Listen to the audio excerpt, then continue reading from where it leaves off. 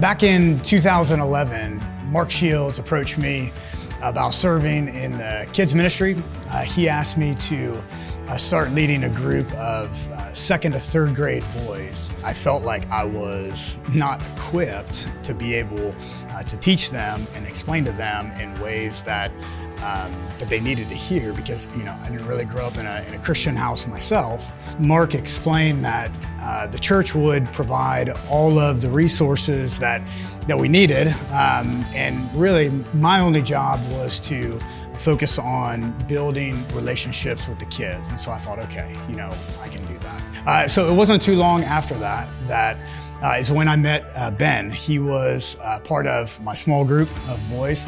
And Ben was great. He was very mature, especially for his age. And so I think it was maybe about a year and a half ago, I was in a meeting and something came up about Ben starting to serve on the worship team. I felt really proud of him that he was taking that step as an older student to serve our church and bless our church. Then a few weeks ago, had this just really cool moment.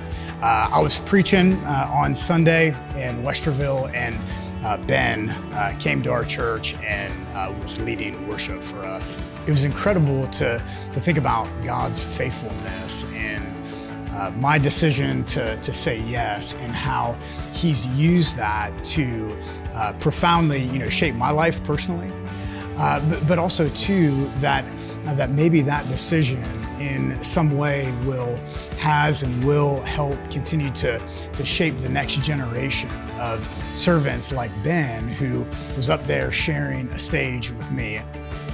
The mission of God, transcends just like what age you are. It's something that's relevant to people, to not just feel like, oh, you have to be an adult to start using your gifts or to start serving the Lord. It really does speak to God's faithfulness and His plan that, He would use Ryan to teach me, to invest in me, and then later on I'd have the opportunity to be, doing something alongside him, serving in ministry alongside of him. Pretty cool to see that looking back.